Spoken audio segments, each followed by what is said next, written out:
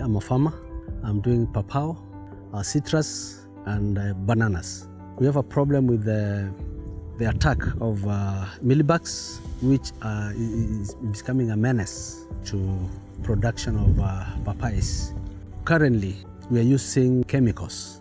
Between 7 days and 14 days, I must spray. And actually, the insecticides that we are using are damn expensive.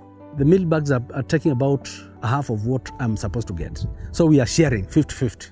I fight them, but they are also fighting back. The papaya mealybug is an invasive pest.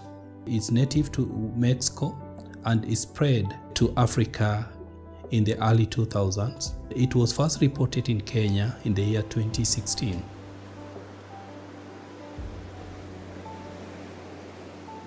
Kuna miaka kama 3-4 iliyopita, mimi nilikuwa sina raha.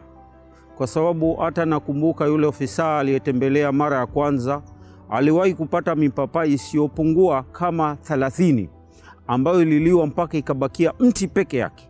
Kudhibiti kwangu nilijaribu, kuna dawa ambazo tulipatiwa, tukajaribu ili angalau isaidie, lakini ilishindikana.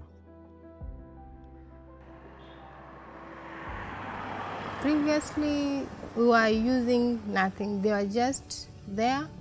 We were just used to them because we had nothing to control the meal. Yeah. The extension officers used to come to advise.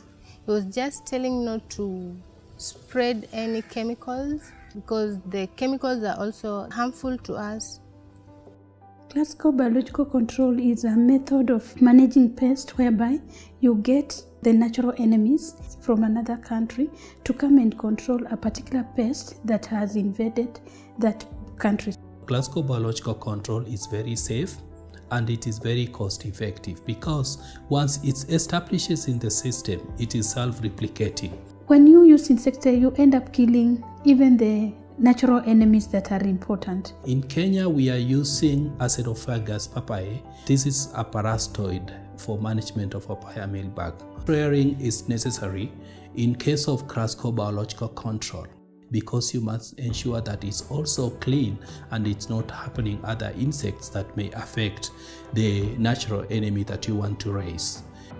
Since these parasitoids came, once you visit the farm, also the farmer himself or herself, compared to that time, pawpaws were dying, but currently pawpaws are really shining and they are green in color. We normally advise them to try ways of constructing the nephra